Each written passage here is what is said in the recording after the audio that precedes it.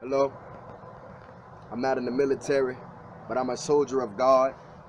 My name is Chad Aaron Robertson, and I feel God's presence even now. I've been seeking after God for a long time. Since the age of 21, I've been saved, baptized, and filled with the precious Holy Ghost. And because of that, He reigns on me. And when I say He reigns on me, literally rain in the spirit comes down upon me. My God, this is a video just explaining some of the things I see as a prophet to the nations. Hallelujah. First and foremost, I'm nothing without the Savior and the keeper of the world, Jesus Christ. And this video is not for showing off, nor tooting my own horn. But I'm going to tell you something. When you get in the presence of God, He'll show you things that you've never seen. Some of the things I've seen in my walk with God, or while I was worshiping one time in my room, personal, I saw in the Spirit of the Lord. He told me, He said, get on your knees and praise me. And I can remember at Job, how he said that naked I came from the womb and naked I go. So I got down on my knees, and all of a sudden I began to sing. And I heard angels all around me playing trumpets. The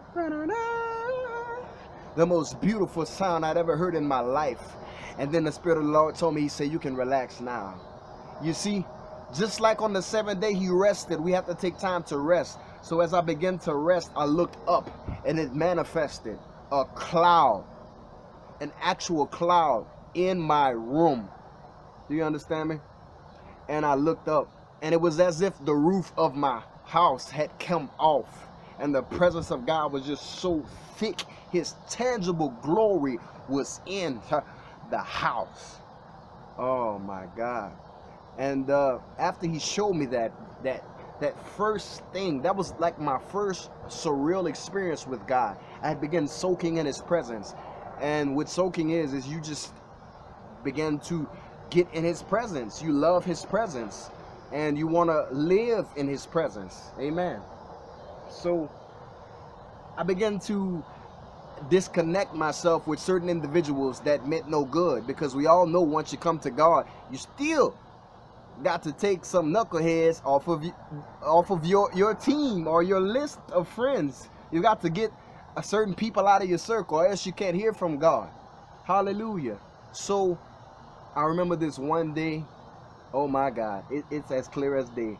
I saw in the Spirit, it was as if God appeared before me, his manifested presence, and I saw confusion. I saw, you ever turn on the television when you don't have no cable, when you're broke, as a joke, and all your shh? It was as if it was confusion before me. It was a light of confusion. And all of a sudden something came and it just pierced the light. It was a light that just pierced.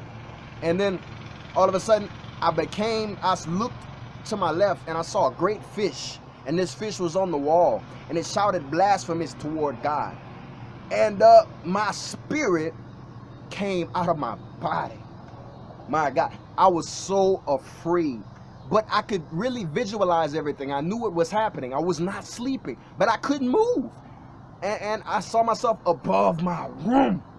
Oh my God. So the fish shouted blasphemies towards God. And what this fish is the representative of is blasphemous voices that try to come and curse God or say bad things about God. So the fish was too strong. I could not rebuke it. I began to say, in Jesus' name, but nothing came out of my mouth. It was just like this. And the fish came closer and closer and closer.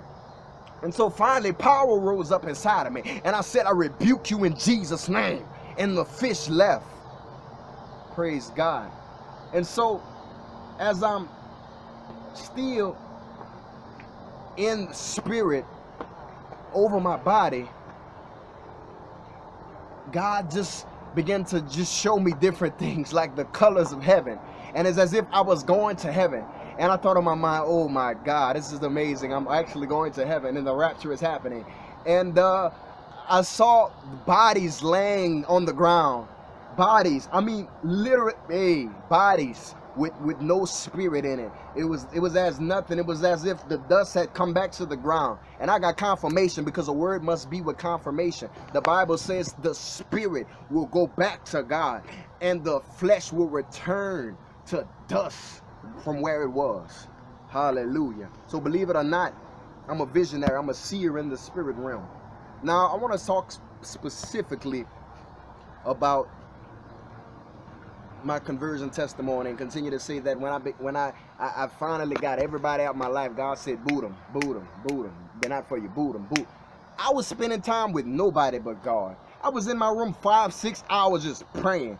But I mean, the power of God was upon my life, and I could literally see demons. I'm talking about demons showing up, but when I began to speak the word of God, they left. They left. I saw them on people. I began to see time slowing down for me as I walked in the spirit.